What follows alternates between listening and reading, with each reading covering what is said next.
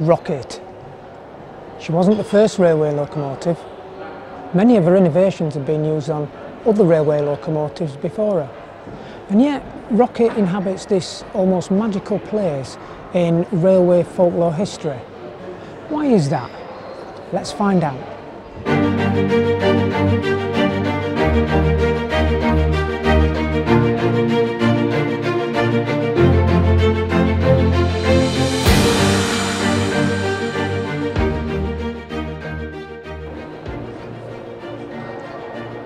Hello, my name's Anthony and I'm an enthusiast.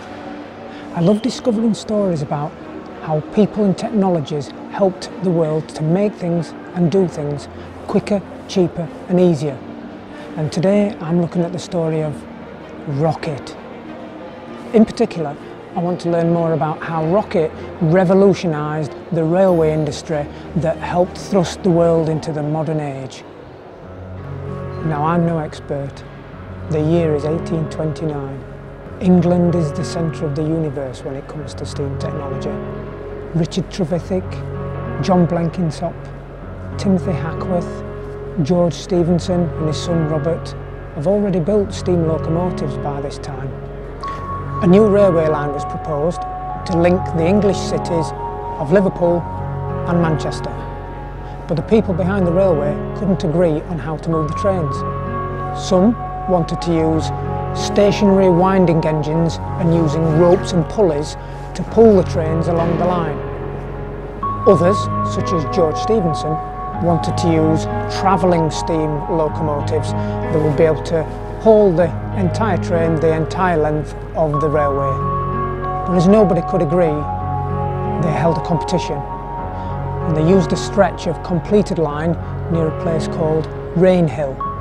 This was 1829. The prize, or premium, for the winning locomotive was £500.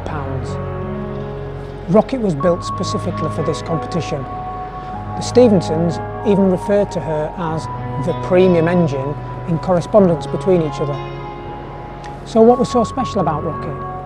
Well, Rocket was like steam locomotive version 2.0. Let me show you. This is the firebox. In earlier steam engines, the fire was actually inside the boiler.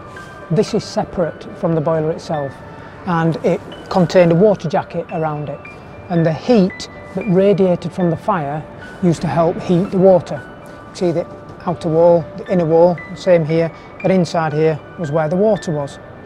See the door for stoking the fire over there. The hot gases passed along these tubes, fire tubes, 25 of them in this boiler. The gases passed through the tubes and out and up the chimney. This was revolutionary because the tubes increased the surface area, which allowed more of the heat to transfer into the water. This is a cylinder. There's another one the other side. Steam used to enter the cylinder and drive the piston, which used to drive the piston rod, which drove the wheels. This kind of cylinder was a big improvement on earlier locomotives. Earlier engines had vertical pistons, which used to shake and rock the engine, in some instances shake them apart. The steam, when it used to exit, used to come along this pipe and blast out of the chimney. That was revolutionary. The action of blasting the steam up the chimney would suck the air, the hot gases from the firebox through the engine. This made this engine massively efficient. And that is what makes this steam locomotive so special. Rocket beat all the other competitors and won the competition. The railway bought Rocket and a fleet of new steam engines based upon Rocket. Rocket worked the line for about 4 years. She changed hands several times and eventually she ended up in the care of the Science Museums Group in England. If you'd like to enjoy more videos like this, please consider subscribing And remember to hit that notifications bell to make sure that you're notified whenever there's a new video.